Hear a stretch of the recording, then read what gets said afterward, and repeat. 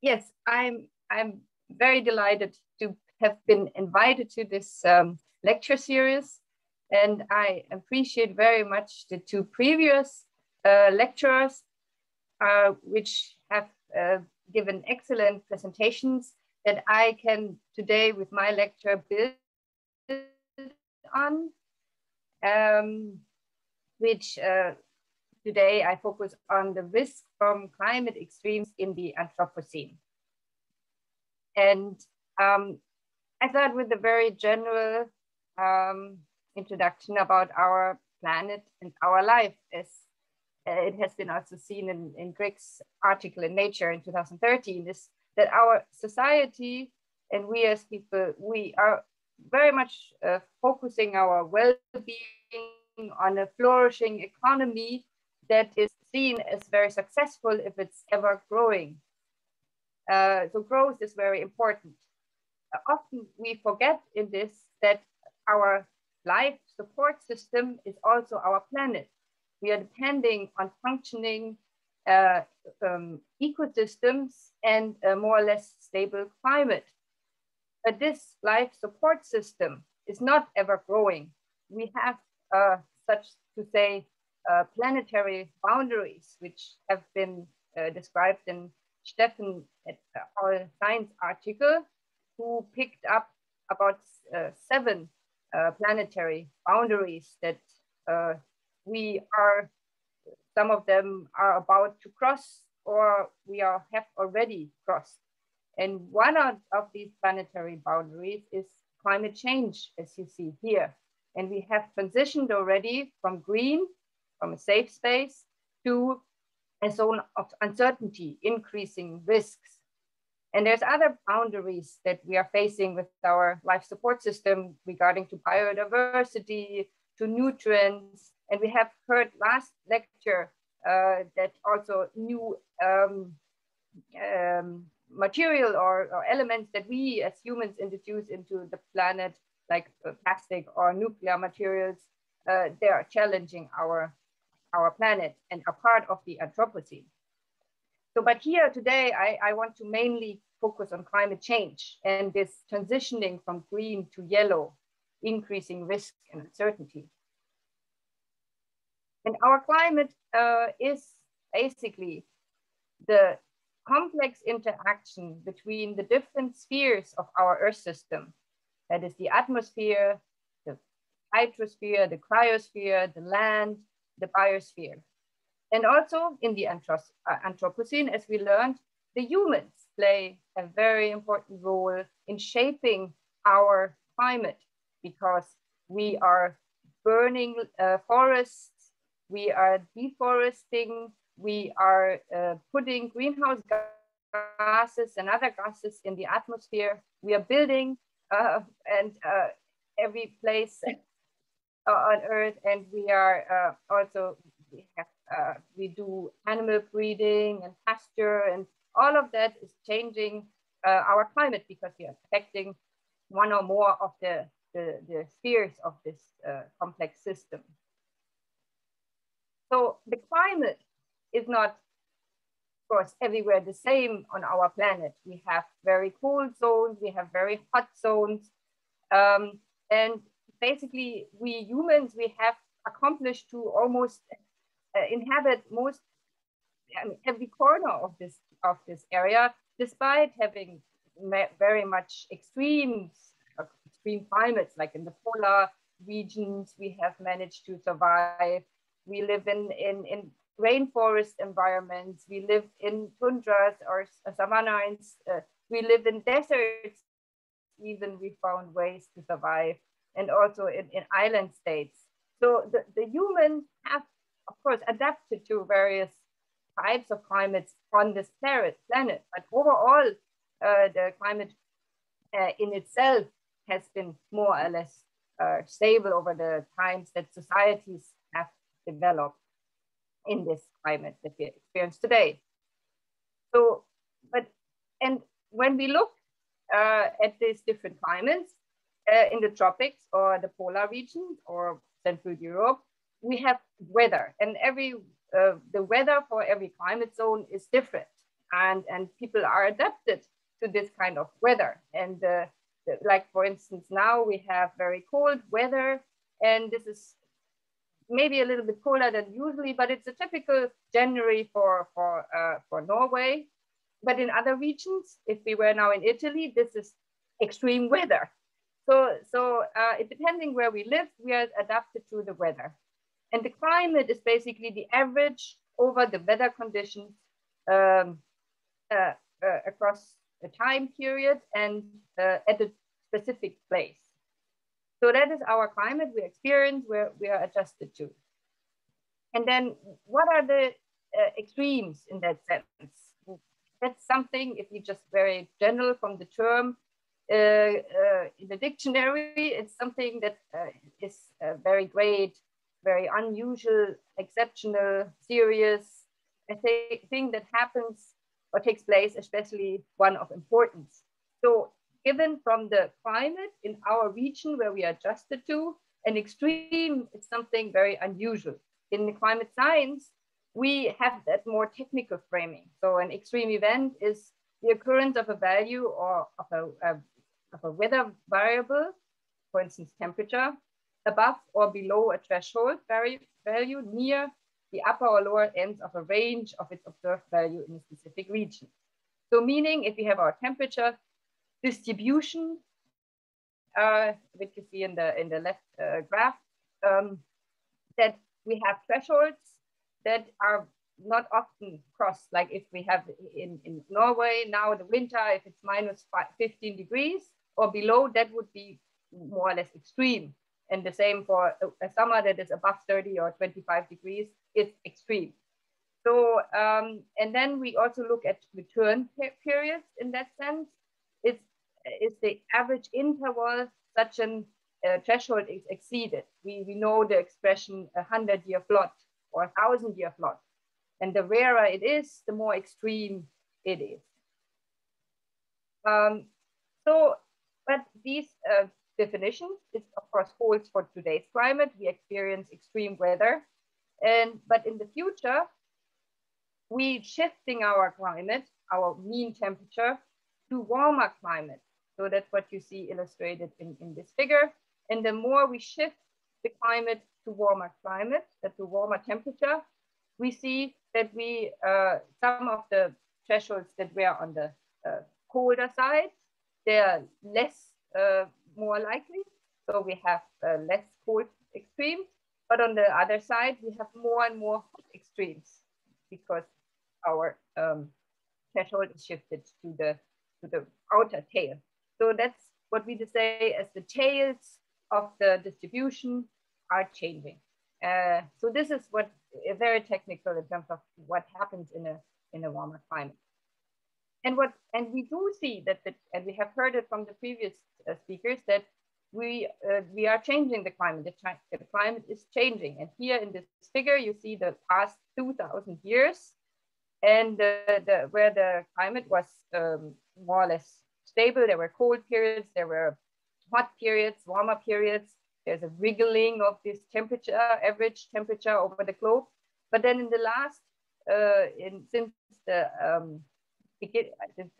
industrial phase, we see that the temperatures are increasing in an unprecedented manner. And now if we zoom in to this industrial period since the 1880s, we see that with the increase of CO2 concentration, which is the blue line, we see also that the temperatures have become more and more warmer compared to the pre-industrial climate. So we are much warmer than it was before the pre-industrial times. And so this is how some of our climate scientist colleagues try to make it more visible, more fashionable, what is happening. This is the warming stripes, showing basically the same concept. Basically, all the years that are blue are colder than the average of the pre-industrial climate, and towards the right, we're going to warmer climate. It has become a very fashionable design over the course of the last years, and indicating it is getting warmer, and in every place on this on land, basically. So, and we also, I mean, this is very abstract, but we also feel it. I mean, we have experienced, especially in Europe, we have experienced major heat waves in the last 2 decades, where records have been broken. Like, for instance, just in recent 2018, where we had like 45 degrees in France. And then these kind of events, these heat wave events, are more and more cases where we can really say we can attribute the effect or the contribution of climate change to the heat wave. It really was the human influence that made these heat waves hotter. It wouldn't have been so hot without the climate change. So we have attribution studies saying here really climate change is contributing and making our heat waves more extreme. But we're not only seeing heat waves and more becoming extreme, we're seeing major flooding in several parts of the planet.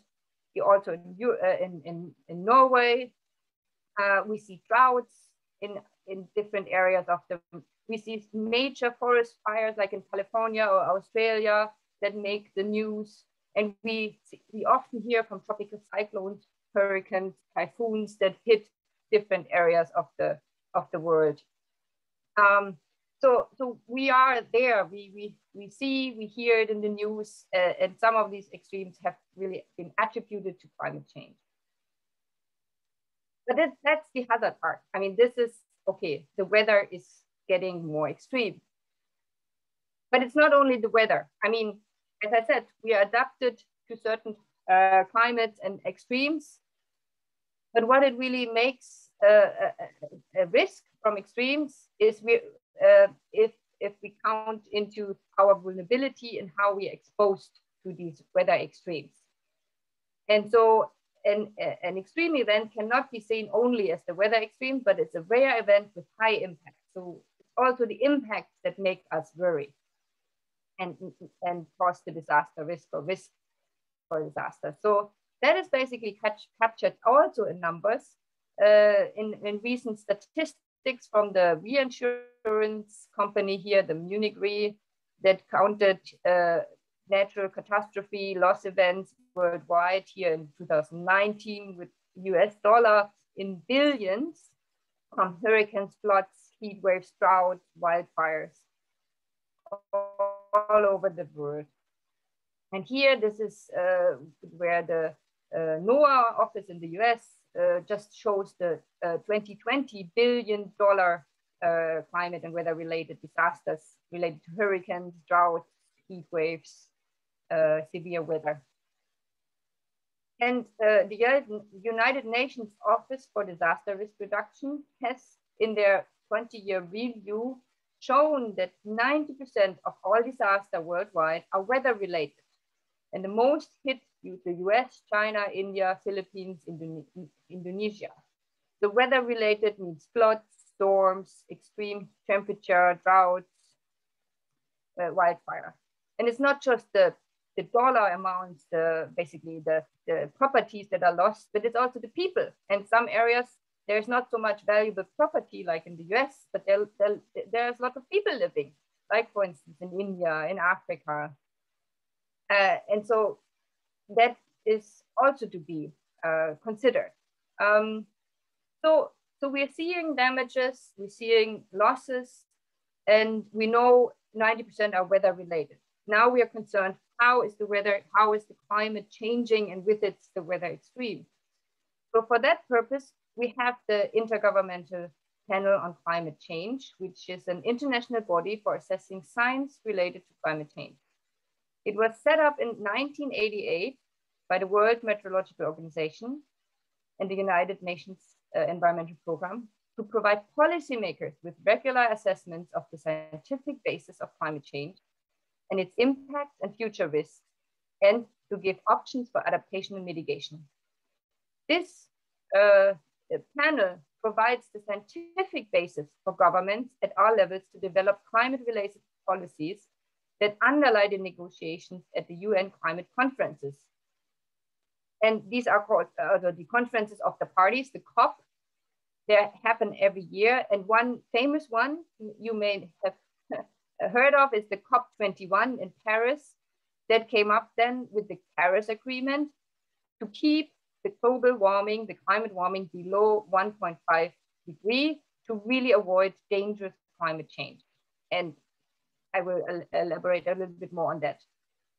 So the last IPCC report was in 2013 and 14. There are 4 different reports: the physical basis, the impact and adaptation, and the working group 3 on the mitigation, and the synthesis report. Currently, we're working on the 6th assessment report. I am author of the working group 1, and we are finishing the report in a few weeks, and it will appear hopefully in January 2021. So risks from climate change in the IPCC have been framed in this complex or in this kind of framing of risk is the interaction between the hazards, weather and climate, vulnerability and exposure. And the working group 1 specifically works with the weather and the changes and the contribution from human climate change. And then the working group 2 works on the development of issues and climate change adaptation.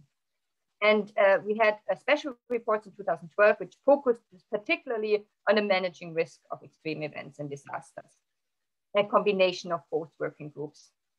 So here in this framing of the IPCC, the risk is the probability of events or trends times the consequences. And the probability of events or trends like heat waves, storms, floods is part of the climate, the working group 1 on the climate side, physical. And then the consequences are part of working group 2. But there's a really important connection that is not that straightforward.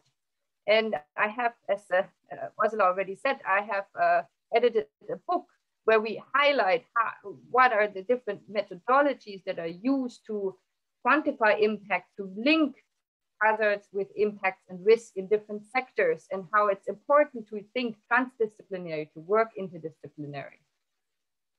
And what in here, I'm just giving you a short insight in what has been assessed in the 5th assessment, the last assessment report, in terms of the climate extremes in the changing climate. And this was from the chapter on observation. And what we have seen already is that we see changes in heavy precipitation events all over the land areas. We see droughts in some regions increase, some areas droughts decrease. We see on most or all land areas, hot days and nights, warm spells and heat waves have been increasing in the last decades, and cold days have been reduced or decreased. And we see stronger tropical cyclones in the North Atlantic. And these are these kind of figures you see then in the chapters on the projection, the future trends of climate extremes. Here we work with scenarios. As you see on the right side, we have high emission scenarios where we assume there's lots of fossil fuel burning in the future, and or we assume moderate or low emission scenarios, depending on the policies we're going to implement.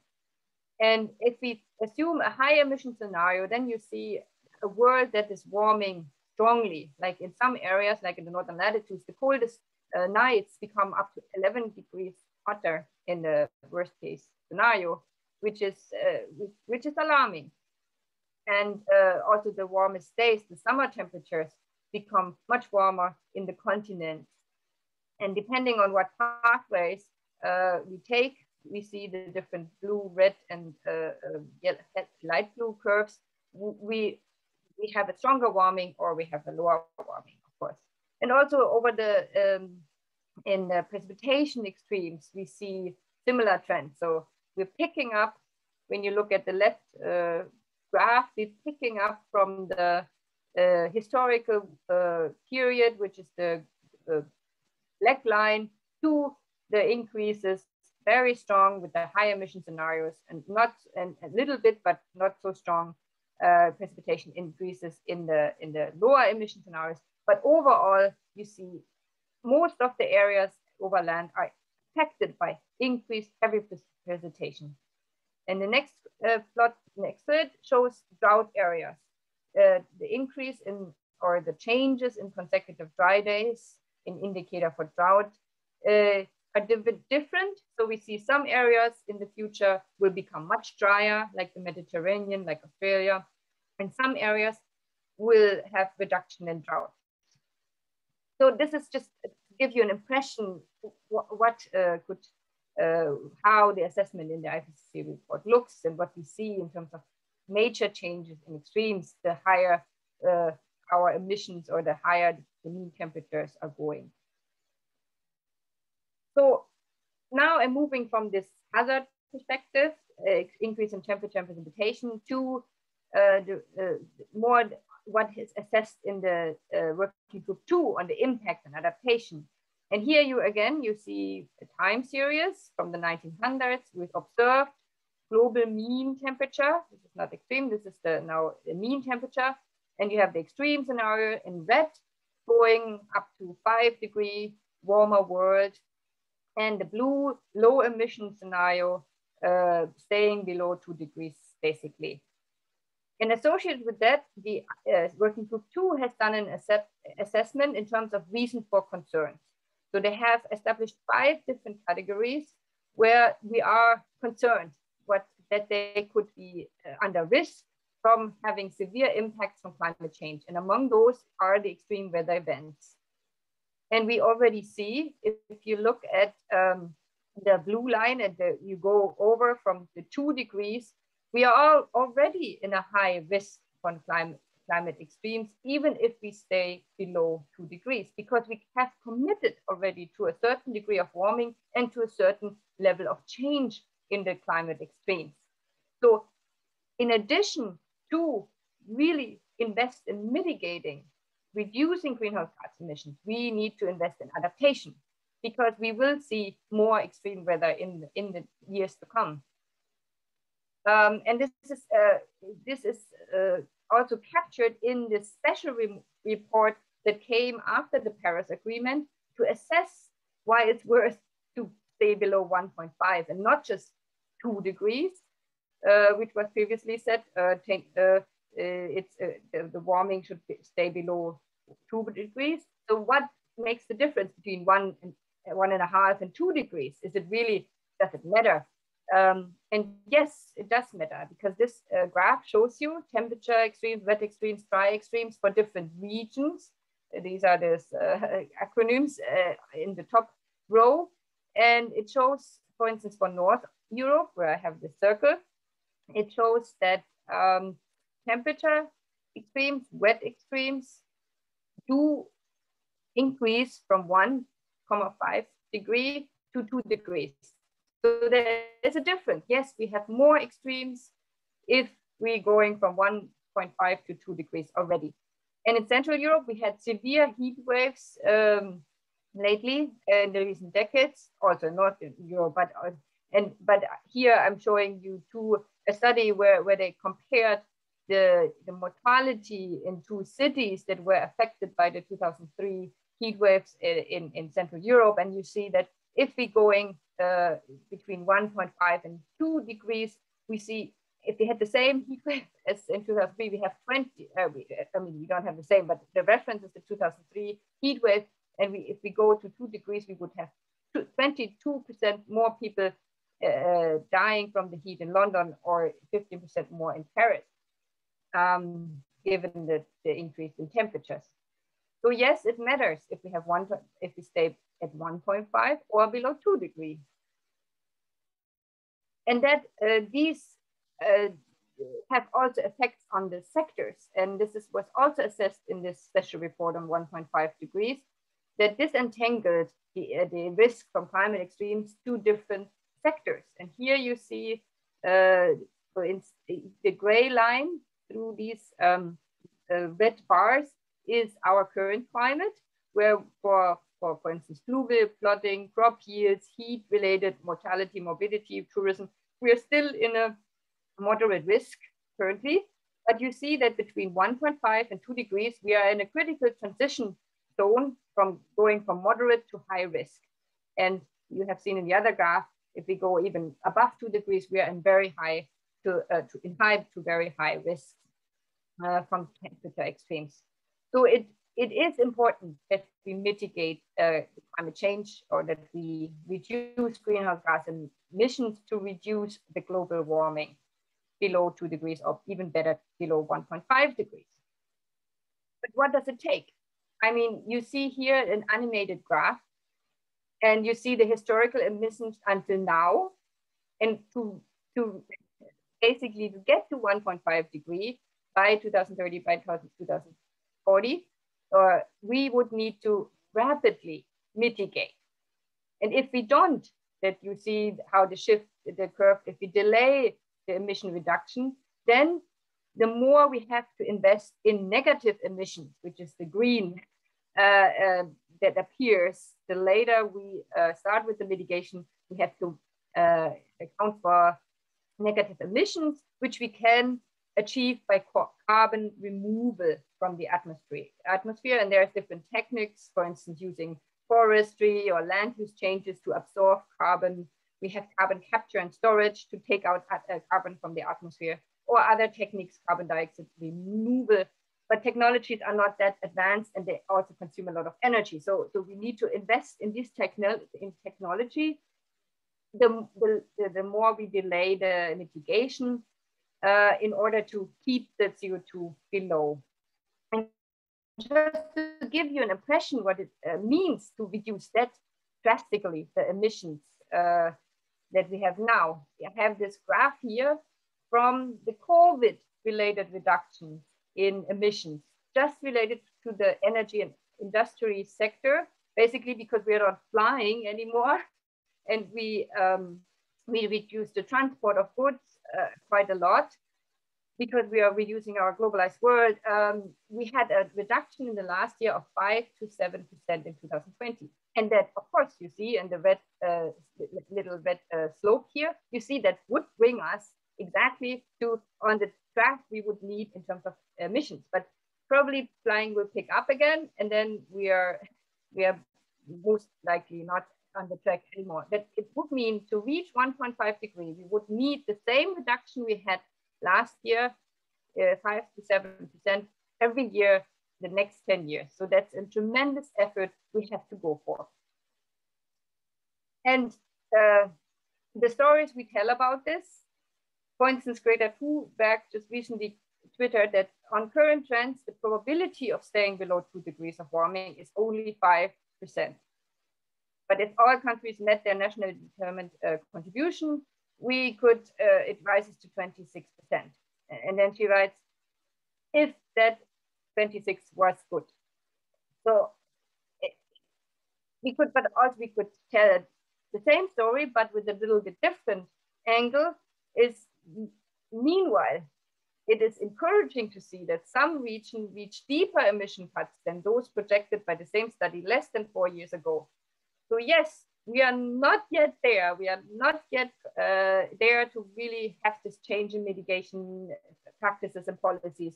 But yes, we are seeing that countries starting to make major steps to reduce their emissions. So it's so that because of this, we are in a situation of urgency, which this graph has shown before. We need to mitigate fast and a lot. But people that are thinking, oh no, we are not yet there. We never make it. We never make it. This spurs other technologies, for instance, geoengineering in terms of solar radiation management that doesn't take the problem at its heart, which are the CO2 emissions, but it just wants to relieve the symptoms, basically by shading sunlight from coming to the earth and then reducing temperatures this way. But it doesn't solve the problem itself. And these geoengineering ideas are spurred by these, we are in an emergency, we need to do something. But then I recommend reading this article that I brought out in 2015, that these climate emergency framings do not justify geoengineering in terms of solar radiation management, the climate. We need to cure the problem. We need to tackle the problem at the roots and not just cure the symptoms. And this is basically illustrating what I mean. This is from the World Economic Forum Global Risk, a risk trend interconnection map. And you see that extreme weather events and climate change is only one element of a major systemic crisis we are in. There's many issues at hand that come with our globalized world, with our way we are treating our people and the environment. And Karen O'Brien has put it basically in terms, we are in a relationship crisis. And another person has just recently said, Paul Raskin, in an article, said, the Anthropocene is, we cannot see it just as a problem of climate, because we could say it's a counterfactual. If we just, if all of a sudden a miracle happens and we take out all the CO2 and the climate crisis is gone, are we safe? No, we're not safe. We're still in a world that struggles with a lot of other issues. And so Paul Raskin puts it, we are actually in the planetary phase, the macro transition to an interdependent, superordinate global system. So it's a systemic crisis we are facing, and climate change or risk from extreme weather is just one of the symptoms of this crisis, systemic crisis. So it's good that we have the Paris Agreement. It's good that we are committed to reduce climate change. But it is in the same year, other agreements were also made. It's the Sendai Framework for Disaster Risk Reduction and the Sustainable Development Goals, which basically, if we're collaborating on all these issues, we are addressing the systems and the major issues we are facing these days. So, because these aspects of climate change, sustainable development, disaster risk reduction, they're so interconnected, and solving one with the other will bring us to more sustainable solutions. So here we have a graph of showing how the Sendai Framework goals, like understanding climate risk and disaster risk and building more resilience and leaving no one behind, is connected to the sustainable development goals like no poverty, sustainable cities, and climate action. And they have indicators to quantify our approach, our progress in moving towards less disaster, to a more resilient world, and also to a more sustainable world. And some of these indicators are here listed in the middle. You see a lot of them are based on gross domestic product, quantification of wealth in terms of monetary wealth.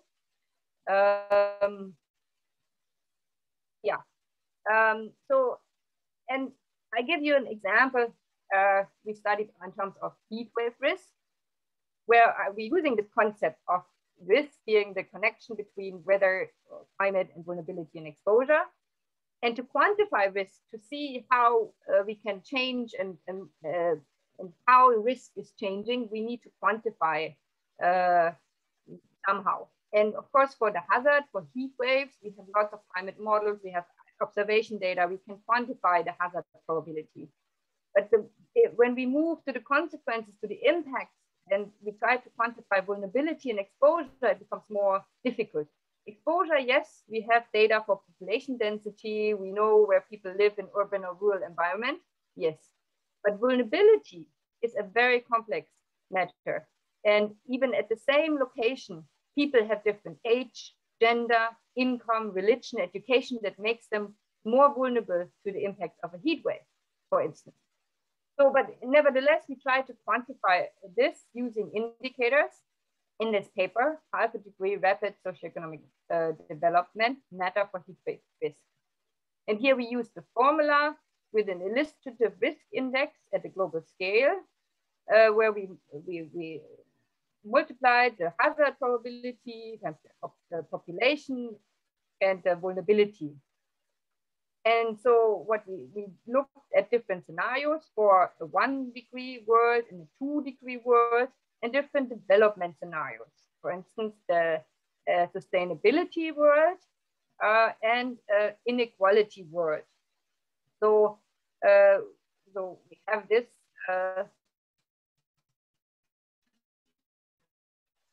scenario matrix basically, and then we can look at the changes in heat wave probability and exposure for 2 degrees and 1 degree warming. On the top, you see 1 degree, 1.5 degree, and 2 degrees. We already have many, many more heat waves. So the likelihood for heat waves to occur is much bigger in a 2 degree warmer world.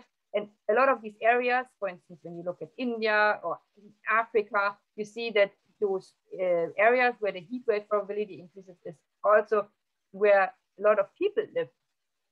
And then for the for the vulnerability, we use a common index, the Human Development Index, which is quantifying the health, the education, and the standard of living of the population in the in an area. And you see in the sustainability world, Africa, for instance, if you focus in the middle plot, is improving, moving more green instead of yellow from the present climate. But in the inequality world, you see that the conditions, for instance, for Africa are getting even worse. So if we look at our risk indicator, basically we have in a 1.5 degree world, from a sustainable world to an inequality world, we don't see much difference in the heat wave risk. But if we move to to a 2 degree world in an inequality setting, development setting, we see that the risk for many regions like India and Africa, where a lot of people live, will increase significantly from 10 to 20 to 60 to 70%. But if you think for the same 2 degree warming, if we were going the sustainability pathway, we avoid a lot of the risk. Even though we encounter some of the warming, we still can avoid people being under risk because we are increasing their resilience in terms of we're decreasing their vulnerability to heat because they can afford, for instance, air conditioning, or they don't have to sleep and work on the streets, or they don't have, so they have proper housing. So we can do a lot by investing in sustainable development and well-being of the people, even though if we are a little bit behind the mitigation, if it's slower than we actually think we need to go in the terms of mitigation, we still need to mitigate, but a little bit with investing in human well-being and strengthening resilience and increasing or decreasing vulnerability to climate events. So this is basically characterized by this climate resilient pathways that have been shown in the working group 2. Basically, we have a choice, and the choices, we have decision points. It's not now, if we make the wrong decision, then it's all lost. We have opportunities along the way to adjust, to learn, and to go towards a high resilience and a low risk world. But we need to have this vision. We need to have our will that we want to have well-being for everyone in a safe climate and environment. So that is also captured in Terence O'Brien's Exploring the 3 Spheres of Transformation. Is the 1.5 degree target possible? And if we only concentrate on decarbonization pathways and roadmaps, then they treat often the climate change as a technical problem. Net emissions, zero emissions, climate engineering, carbon removal, what can we do? But actually climate change is an adaptive challenge with practical, political, and personal dimensions. And we need to engage people as agents of change. And that is critical to realizing the 1.5 degree target. And so, she emphasizes that transformation is important and should not be forgotten in the favor of technical solution and behavioral approaches. And that's what she explains in this. We need to embrace the three spheres of transformation, basically beyond the technical responses and practical responses to climate change. We need to also tackle the political and system structures and the personal areas, the worldviews, the paradigms. Just for instance, eating meat is right now a status in many regions or societies as a wealth. But eating meat doesn't have to be a symbol for wealth. It could also be veganism, and we would have a lot of problems solved. So this, we need to embrace these three dimensions in order to change our system and exist in the world today cannot be solved by the level of thinking that them Albert Einstein said. And so we need global change, or as Paul Raskin said, the great transition. And I want to close with this, basically, Paul Raskin's interrogating the Anthropocene editorial, because he puts this way, and I kind of sympathize with this, logical manifestation of a systemic crisis with many faces, and climate change is only one symptom. It is the inadvertent outcome of historical paths buffered by choices, struggles, bifurcations that shaped the modern world. And he emphasizes that the Anthropocene story that we often tell in terms of geoengineering, emergency, and the sad logic of apocalypse is maybe counterproductive. And we should move from the basically the statement of Fogo, we have met the enemy and it is us, yes, but we should go to the great transition. We have met the solution and she is us. And so with this, I close my talk and my lecture,